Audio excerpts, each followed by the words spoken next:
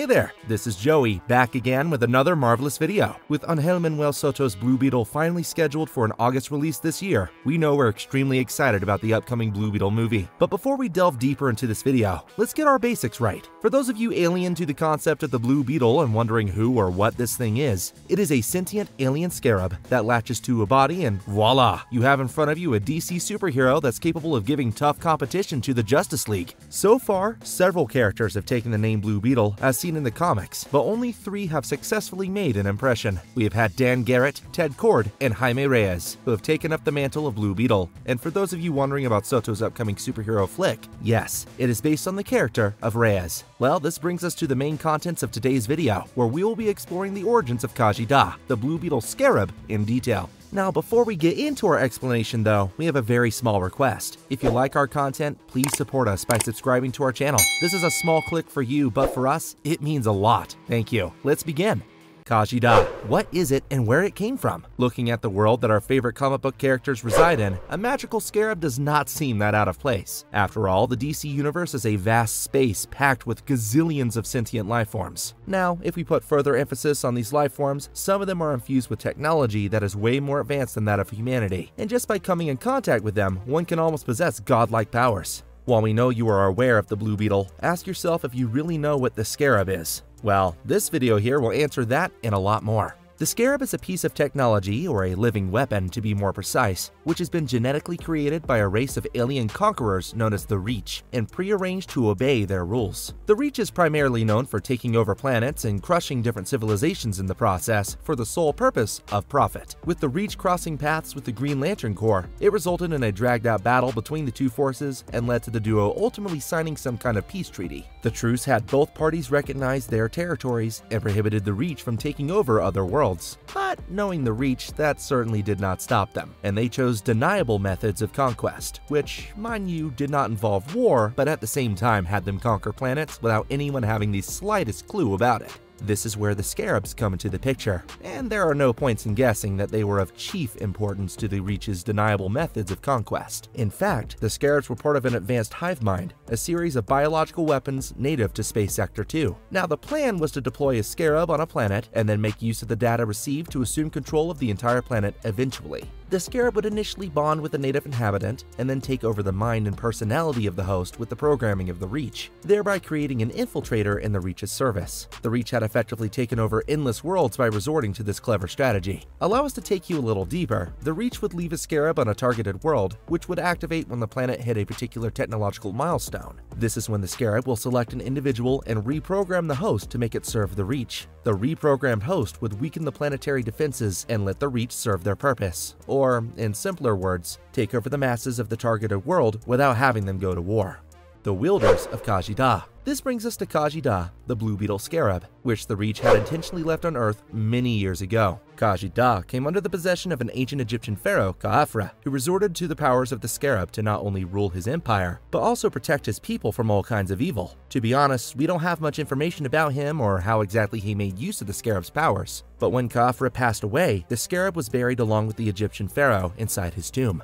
Over the years that followed, many tried to lay their hands on the Scarab in the hopes of using it for their purposes, but each died a terrible death while trying to claim it. The Scarab remained untouched until archaeologist Dan Garrett, in modern times, chanced upon the tomb and dug it up. With him coming in touch with the Scarab, it bonded with him, giving him the name and the powers of the Blue Beetle. However, it did not take over his mind to transform him into a Reach infiltrator. Instead, Garrett used the powers of the Scarab to battle many rogues. Garrett's career as the Blue Beetle had almost come to a halt when one of his students, Ted Kord, begged him to aid him in preventing the latter's uncle from taking over the world. Sadly, Garrett died in the resulting battle, and Kord came in possession of the Scarab. Kord wished to continue the legacy of Garrett, but somehow he could not make the Scarab work in his favor. Nonetheless, Kord took on the role of Blue Beetle and started battling crime without the help of the Scarab's powers. When the multiversal catastrophe, or shall we say crisis on infinite Earths, occurred, Kord came to a realization that the Scarab was capable of causing harm to the shadow demons. However, he lost the Scarab in the ensuing chaos. Of course, the Scarab was recovered later and brought back post the events of the crisis on infinite Earths, but the Scarab ended up reviving Garrett, who went batshit crazy looking for Kord.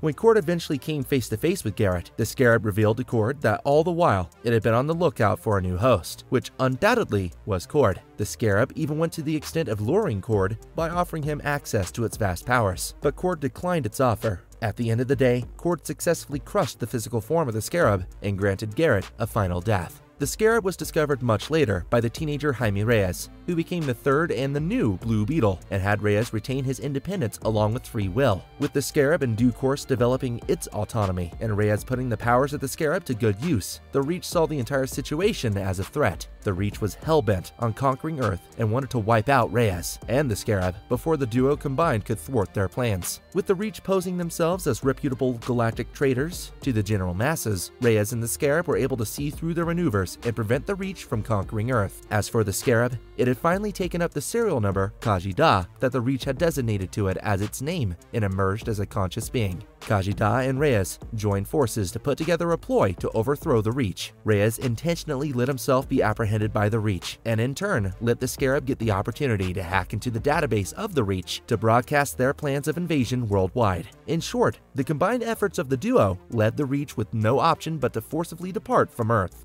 Interesting facts about Khaji, the Blue Beetle Scarab. When you have an armored and exceedingly technologically advanced suit transforming a teenager into a superhero, there's obviously more to this than meets the eye. To begin with, this alien supersuit here is bio-organic in nature, and for those of you thinking that it is similar to Iron Man's suit, let us stop you right there. The answer is definitely no, because the bio-organic suit in concern literally fuses with Reyes' skin. Also, please know that it's a lot more than just a supersuit, as it is literally seen communicating and eventually forming a rather genuine friendship with Reyes. While it is true that the Blue Beetle Scarab supplies Reyes with a multitude of weapons and gadgets at his disposal, truth be told, there's no limit to the Scarab's abilities. What's needed on the part of Reyes is to imagine a weapon, and the suit will generate it for him. But having said that, when it comes to the Green Lantern Corps, the Scarab does not stand a chance against them.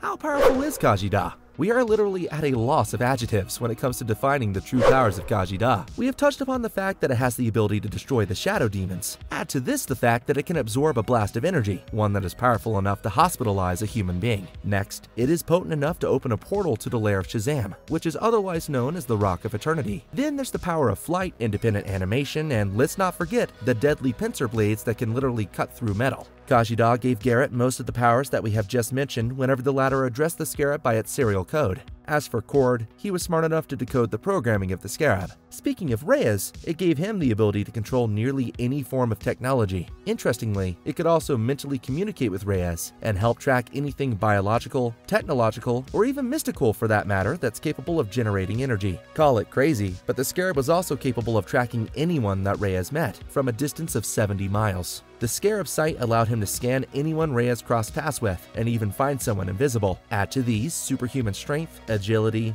durability, the power to manifest just parts of the armor and not the entire suit, the power of flight, a healing factor, the ability to shoot energy blasts, cocoons, shields, chains, as well as 3D holograms, and let's not disregard the energy bubbles.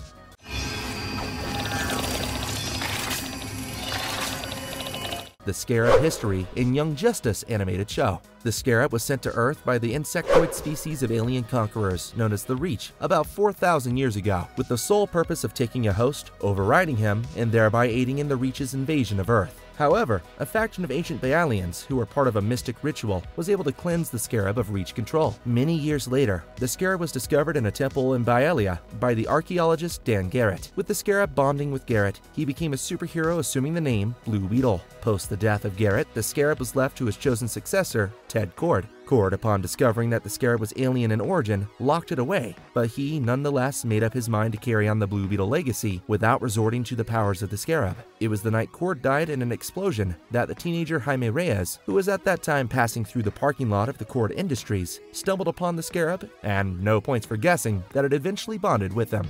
Marvelous verdict. Well, with this, we finally come to the end of our video here. This was the origin story of Khaji, the Blue Beetle Scarab. We'd love to know your thoughts about it in the comment section. Also, how many of you are excited about the upcoming live-action Blue Beetle movie that stars Joelo Maradueña in the leading role? Let us know, and stay tuned with us as we promise to come back with more exciting content.